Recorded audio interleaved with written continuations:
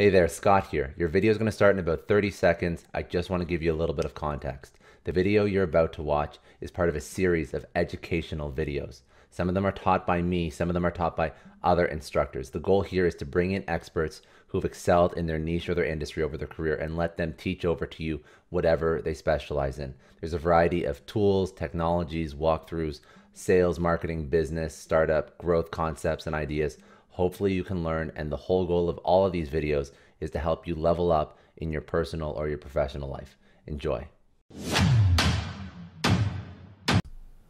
Enroll in this course on Hellobar today to see exactly how I'm getting people consistently to sign up for my email list using hellobar.com. It makes for a really easy email subscribe widget. I'll show you very quickly in this course exactly how to use Hellobar to collect email subscribers the same way I'm doing today. This has worked way better than anything I've tried in the past, and I'm grateful to have the chance to share it with you here today. Thank you very much for getting started with this class. I will attempt to show you the whole setup right now quickly and then guide you a little bit more through doing it. I've got a list in MailChimp of email subscribers here.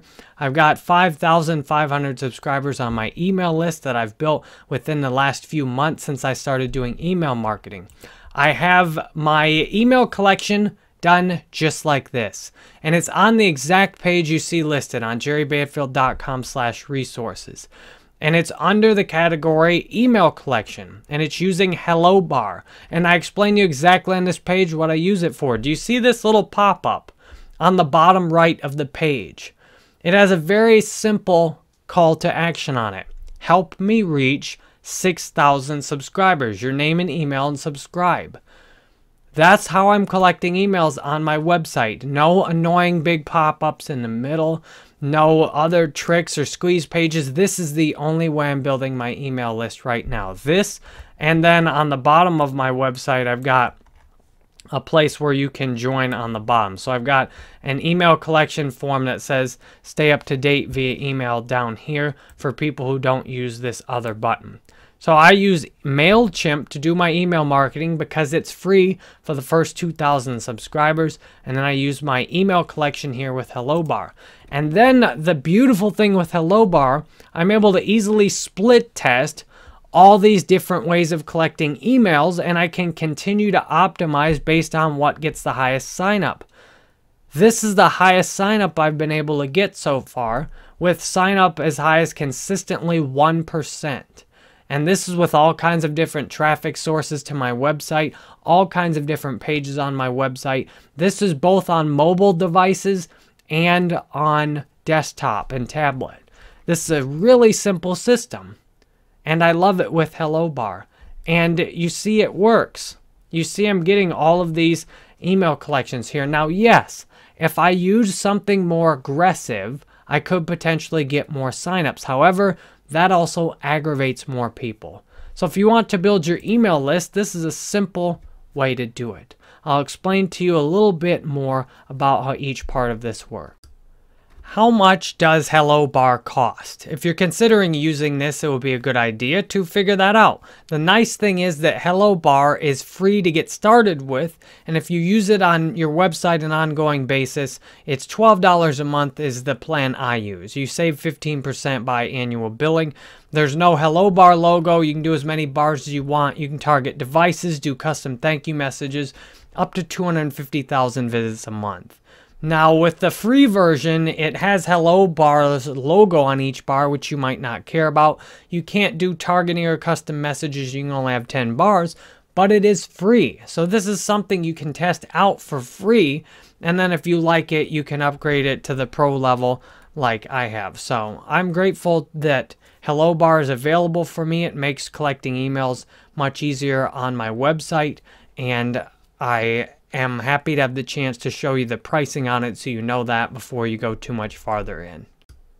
Here's how you integrate MailChimp or another email provider with Hellobar. What you do when you're actually in the Hellobar creation process under the goals page, there's a contact field. You can see if I move my face over here to the right, you can see in the background there's a contact list over here that will pop up right after I'm done with this.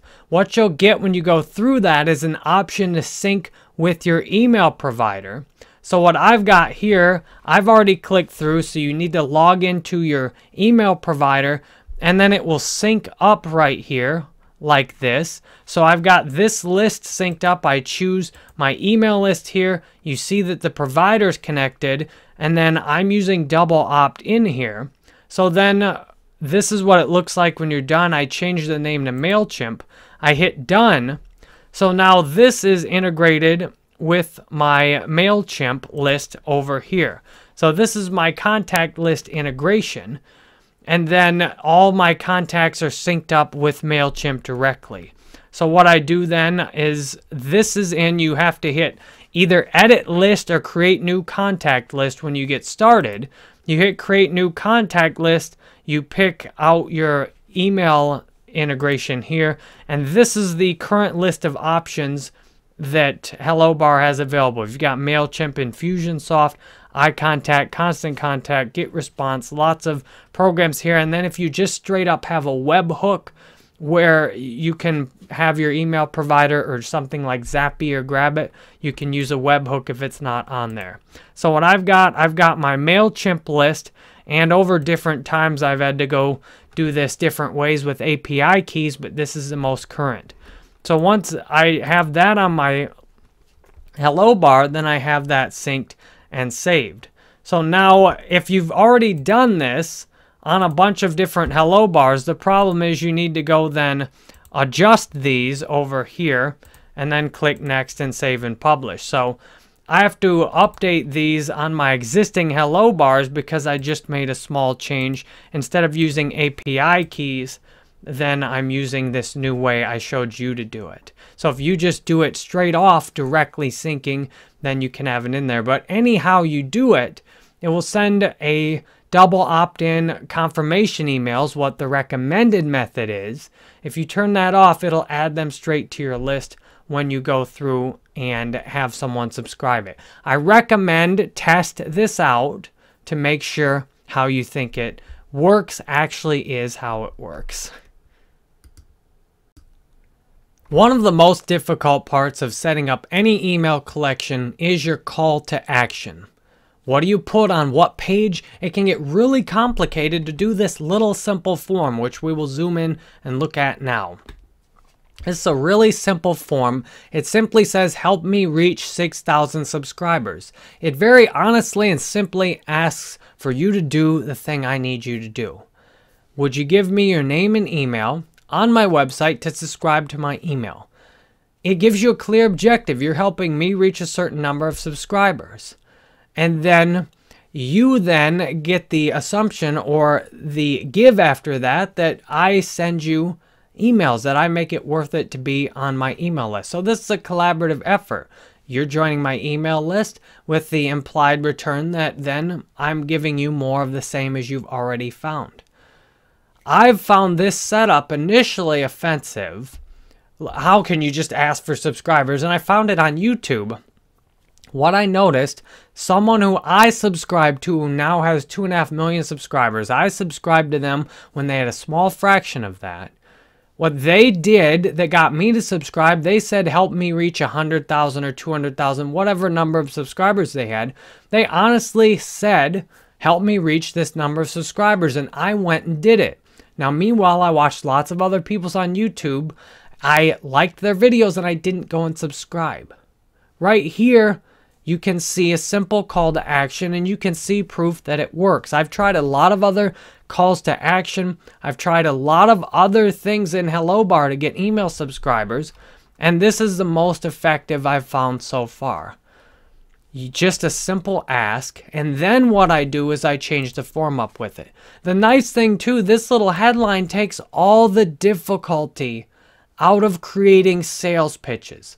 I bet you if you've done anything to try and collect email, if you've spent a lot of time, maybe 10, 20, 30, 50 minutes, if not hours of time, trying to make just the perfect sales pitch. Or you've even used something like Hellobar or some other email automation to go through and try and collect and make all these perfect sales pitches. I know I've done a ton of these different Hellobars. Look at my paused Hellobars.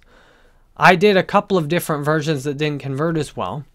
And then some of these are top click bars on desktop. So even though they look higher, they don't have they didn't work to make sales. Look at all these different hello bars I've used before. Look at all these different things I've tested on so many different pages. I've tested so many different setups. And by far one of the best simple things I've found to work is to just ask for subscribers. Does it work absolutely the best to get every single last person to potentially subscribe? Sure, there's things you might be able to do that could maybe take it up a 0.5%. Is it worth you spending 10, 20 hours of your time to try and figure that out when here's a simple thing that works? Help me reach 6,000 subscribers. Very straightforward. Everyone can understand that. Even if they don't understand exactly what it is they're subscribing, it's very simple and it works.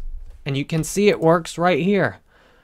And I have the chance then to try and optimize it further if I want. But for now, with as broad as my audience is, this is good enough. And it's really easy. You can literally copy this and change the number of subscribers. It's that simple. No more trying to figure out, should I say this? Should I offer people a free course? What should I do? How do I sell it? What do I put on the squeeze page? Just a little bar down here. Now, why this little box? Why this little box instead of something else? Because this is what I use to sign up for other people's email lists after they've helped me. I went to a website that helped me get my first audiobook published. It was by another author. His name was Rob Dirks. He wrote a book called Where the Hell is Tesla? I bought that book and read that book after going to his website, finding it in organic search, signing up. He had this little box in the corner offering updates. And when that popped up, I said, yes, I'm going to give you my email because you helped me. And I saw that on his website. I put that on my website. And now there it is. It's on my website and it's working. So if you want a simple way to collect emails, I hope this is helpful for you. A really cool feature of Hellobar is how easy it is to test different forms. So what you'll notice, I've got these different forms here with different options. And then I've got all these paused forms. So I have got these paused. For example, this form is basically the same as a different form, and it converts at a lower rate. So I've paused all the forms that aren't working as good that I A/B tested over here, and then these active ones are working better. So this is really nice. You can essentially continually try and improve effortlessly, or pretty much effortlessly, at email collection. So there's a simple way to do this. So I go over here and click on Create Variation. So let's say this one is working the best, and I want to try out a different line on it. So I go over to Create Variation. And this is what it looks like when it comes up. And then what I've got over here, I've got different options. I can then put in the form on this one. Then I go over here to Style. I've got different options. I can hit the animations. I could try a different placement, for example. So I could try this to come in at the bottom left. Maybe that works better if it comes in at the bottom left instead of the bottom right. So I hit save and I'll try this one on the bottom left and see if it works better over there. And then what I can do, I've got this other one over here. I can try a different variation on this one.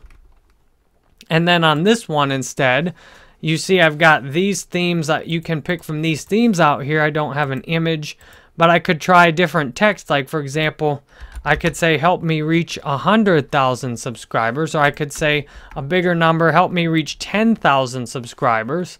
Then I hit save and publish over on this one. So that just has a different number of subscribers on it. So then it's got the exact text in the ask also.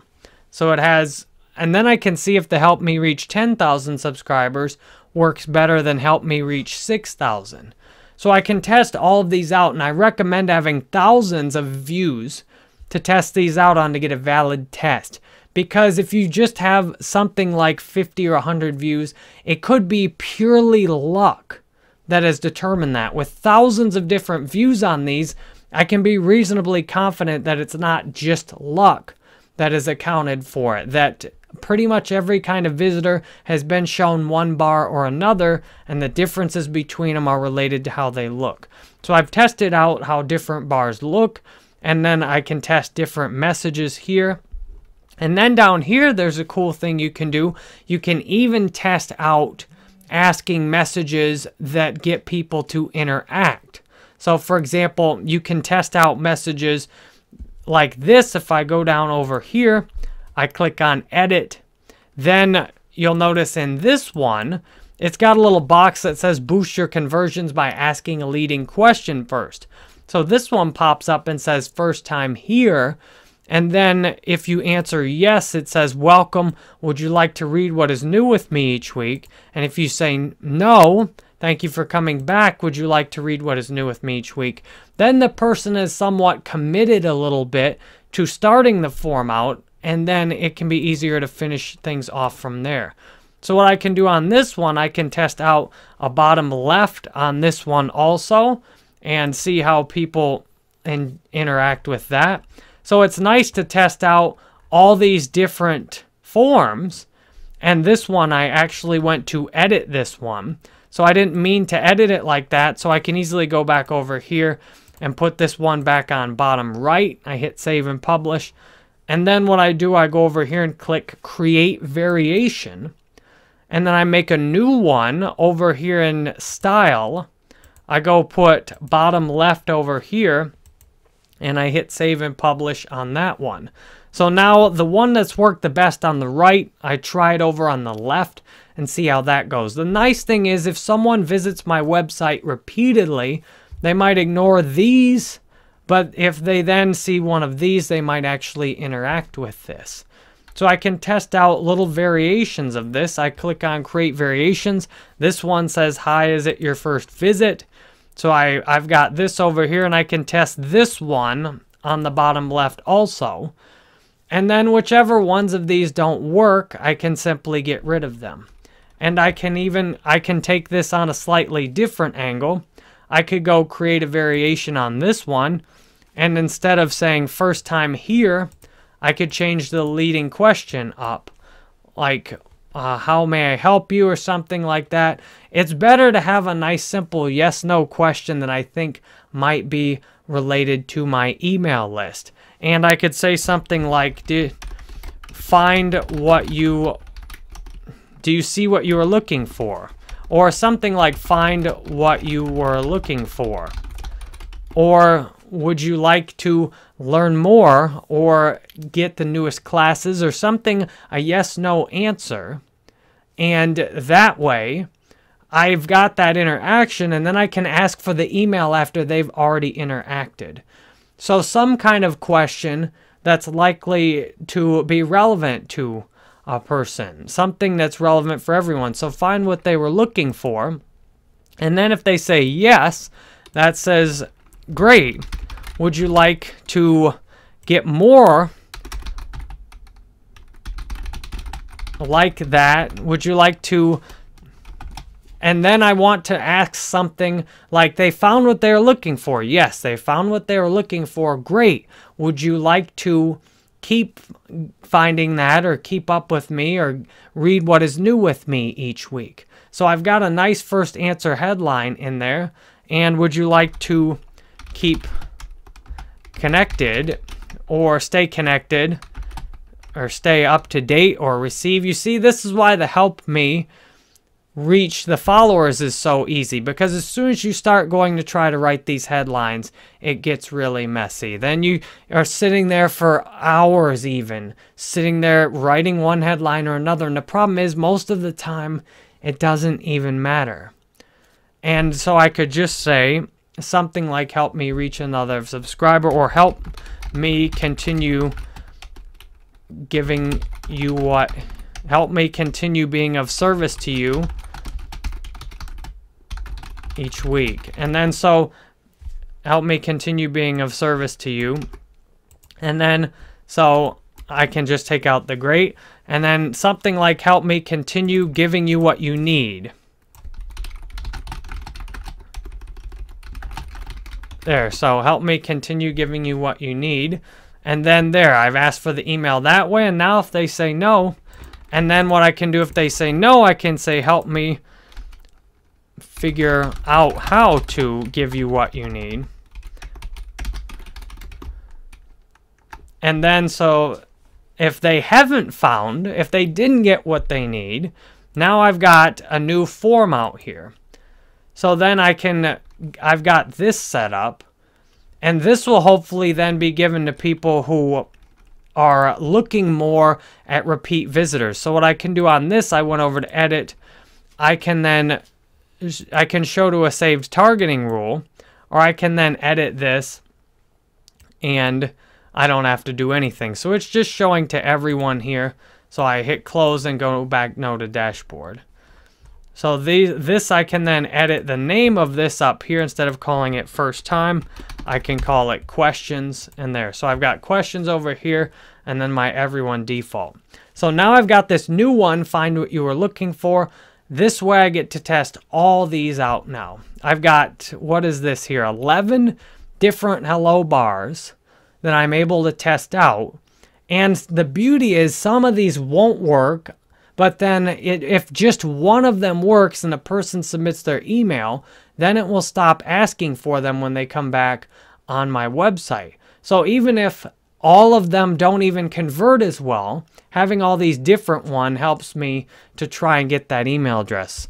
So I'm grateful to show you this. This is helping me a lot to just build my email list steadily over time, gently, without interfering with my website traffic too much, and I hope this is useful for you today.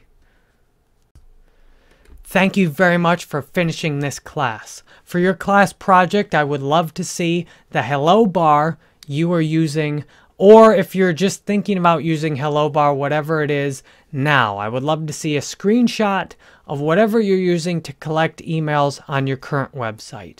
And that way you can learn with your fellow students, see what they're using, compare and contrast. Maybe you'll like what they're doing better. Maybe what you show someone else will like, and maybe you'll even be able to make a new email subscriber that way. Would you please, for the class project, share whatever it is you're currently doing to collect emails, or whatever you were motivated to do out of this class, like sign up for Hellobar. Thank you very much for completing this class. If you found this helpful, would you please leave a review quickly? This is the best thing you can do to help other people. If you found this helpful, to help other people just like you find it and get the same information, and it helps me make a living off of my teaching here on Skillshare. I appreciate you making it all the way to the end of the class so much that I'm trying to create new classes every day for you on Skillshare. Thank you for watching this. I hope you have a great day today.